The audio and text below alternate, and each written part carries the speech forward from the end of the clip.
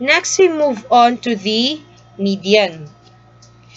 So median is the the median of data is a value in the middle when the data items are arranged in ascending order.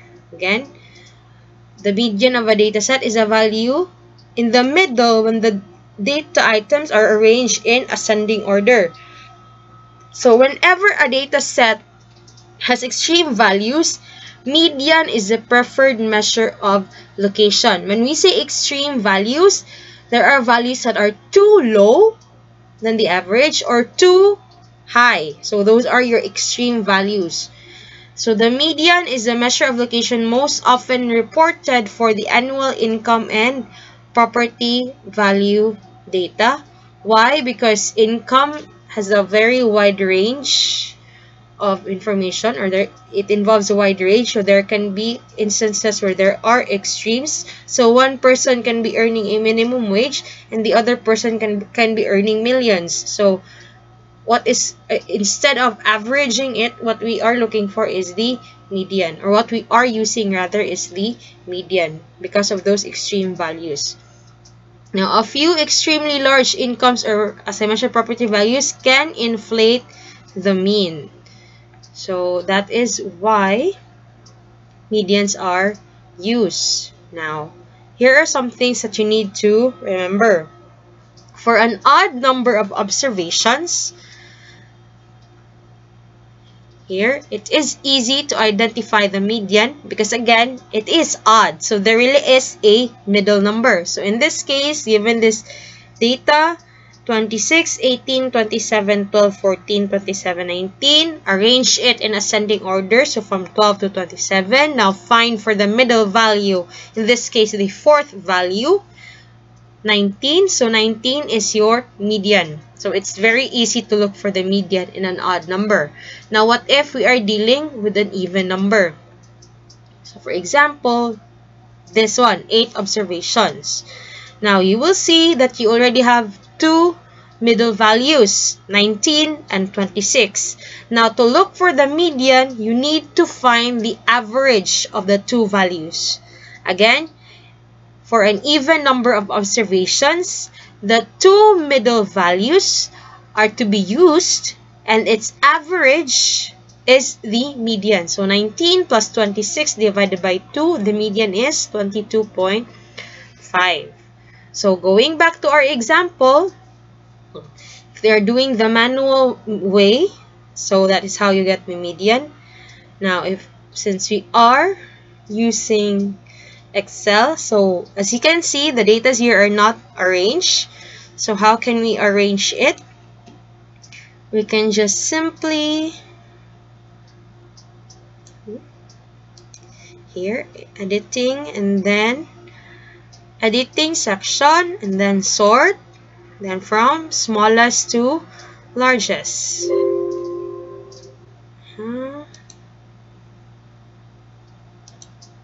So there, it's already arranged from the smallest value, which is the same as here, 3, 7, 10, to the highest, which is 4, 2, 3, 5. Now, what is the middle of 12? So we have 6 and 7. So this one.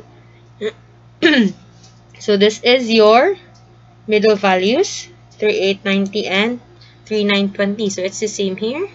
See? And then if you get the average of those,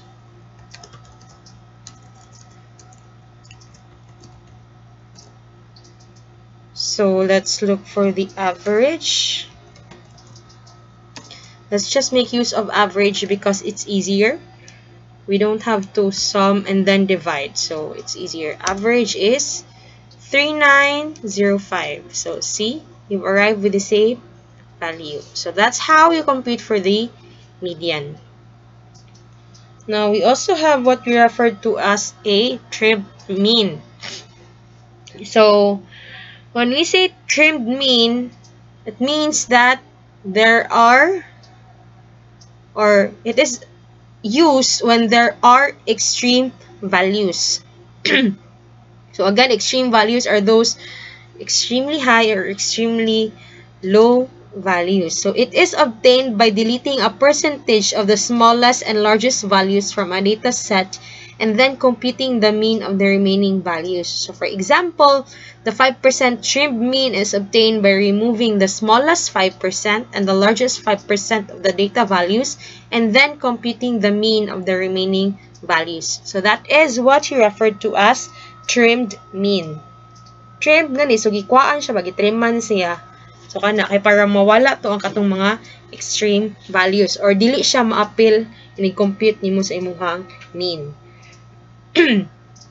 Next measure of location is the mode. So the mode of a data set is a value that occurs with greatest frequency. So again, you already know what a frequency is. Ang mode kay kung saan naay pinaka-dak-an nga frequency. So the greatest frequency can occur at 2 or more different values. If the data have exactly 2 modes, the data is referred to as a bimodal. If the data have more than 2 modes, then the data is referred to as a multimodal. So that's it.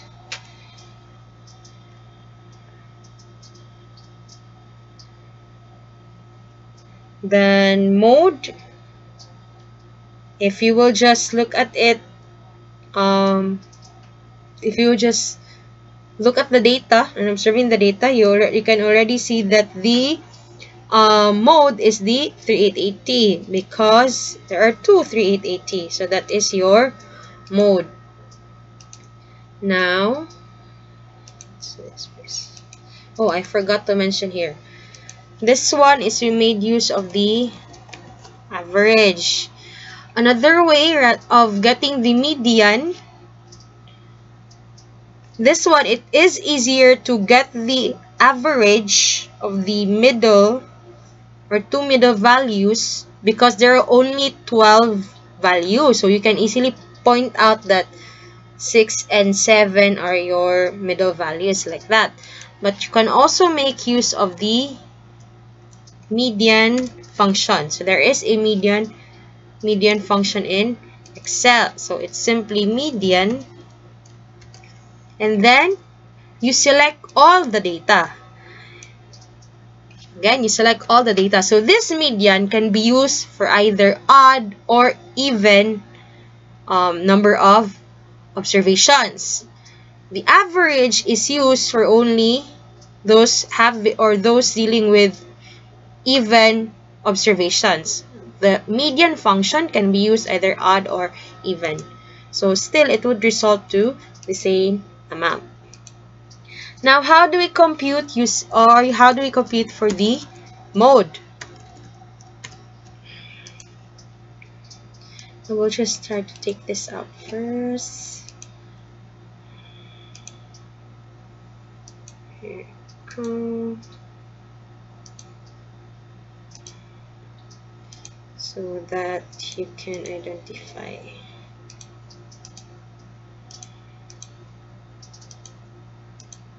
So the one in capital letters, those are the functions used, formula functions used. So in computing for the mode, using Excel, we make use of mode. There, we make use of the mode S and G L function. So meaning single, looking for a single mode. So mode, so you can see here it has multi or single. So if you choose a MULT, it returns a vertical array of the most frequently occurring or repetitive values in an array or range of data. Now, for single, it returns the most frequently occurring range of data. So, here in multi, this can be 1 or 2 if there are a lot. But since only 1, so let's use the SNGL single. And then select all the observations or the data. So we have, again as mentioned, a mode of 3880. So that's how you get the mean, median, and mode using Excel. So it's further discussed here. See the average. Here we made use of that, the average function, then the median function, the mode SNGL function.